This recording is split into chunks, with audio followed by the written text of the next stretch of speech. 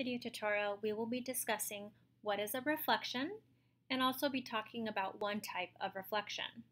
Let's go ahead and get started. A reflection is one of the four transformations. It's commonly known as a flip or a mirror image. A reflection involves a line of reflection. When you perform a reflection, the original figure is the same size as the reflected new image. And the most important part also is each point on the original figure and its corresponding point in the reflected new image have the same distance to the line of reflection. Let's see how this all works in one type of reflection. The y-axis reflection. In this case, your y-axis is the line of reflection. If you take a look in the lower left corner, there's a diagram and your vertical y-axis is highlighted in yellow. That is your line of reflection. You'll see that you have one triangle, ABC, being reflected across the y-axis, so now it appears on the left side of the y-axis.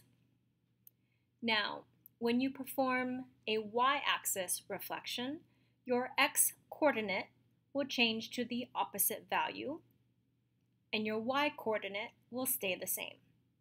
So by looking in the image, triangle ABC, you should be able to determine these sets of ordered pairs.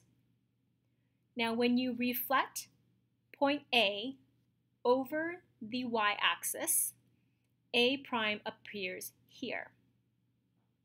So, the impact of the ordered pair, your x-coordinate of 4 will change to the opposite, which is -4. Your y value stays the same. So the ordered pair of A prime is -4, 3. For B prime, it causes the 7, which is the x-coordinate, to change to the opposite, so -7, and your y value stays the same. So B prime has an ordered pair of -7, -1. For C prime, your x-coordinate changes to the opposite of 2, which is -2, and your y-coordinate stays the same, -2. So the ordered pair of C prime is -2, -2. I hope you notice that both of these triangles are exactly the same size.